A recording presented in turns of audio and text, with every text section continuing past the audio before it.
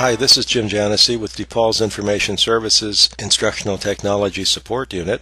I'm going to show you how to download Filezilla for FTP transfers.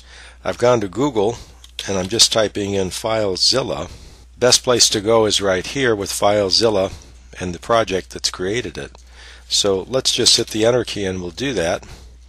And we go to Filezilla, the free FTP solution. Now we're recommending this because it's been installed in computer science labs and it replaces the software we previously recommended for uploading to DePaul's server. I'm going to download the Filezilla client for all platforms. It's this leftward button. So if I click download Filezilla client, I have some choices. I'm going to be working in the Windows environment, so I would download this one that I've highlighted in red.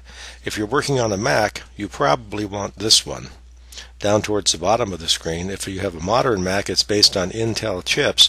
Older Macs are based on other types of hardware, but I think with a Mac, a contemporary Mac, you'd want this one.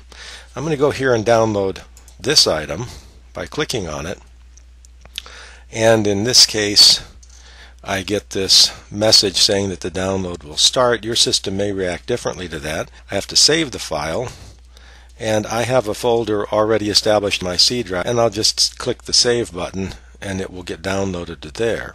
Why this is coming up blank in my case, I have no idea. You might have this populated in yours, but if I look down here in the folder, I'll see that I already have Filezilla downloaded.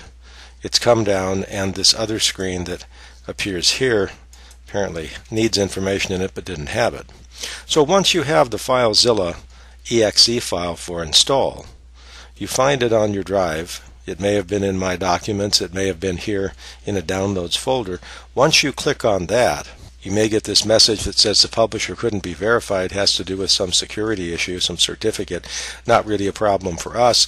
We simply want to run this, and we'll step now through the installation process on a PC.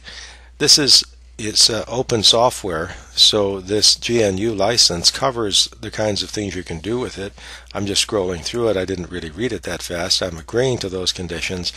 And on this next screen, I'm going to leave it indicating that anyone who uses this computer can use this software. I don't see any problem with that, especially if you're the only one using the computer. There's no reason to try and limit it by name. So just click the next button here. It will be handy to have a desktop icon.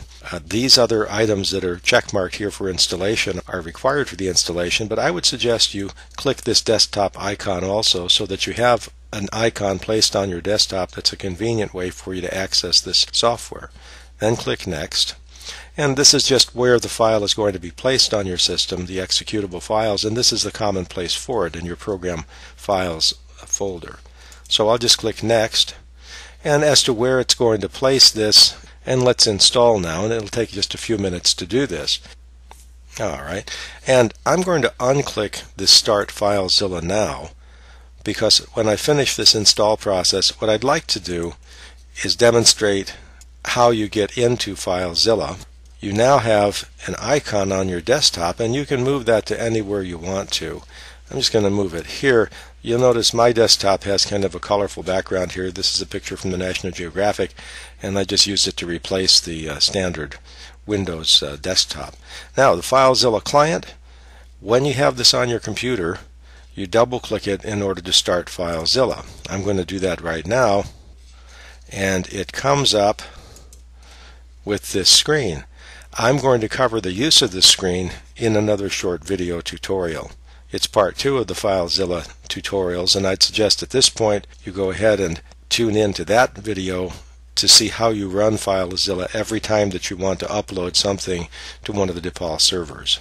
Thanks a lot. My name is Jim Janossy, and we're happy to provide this series of tutorials for your instructional purposes.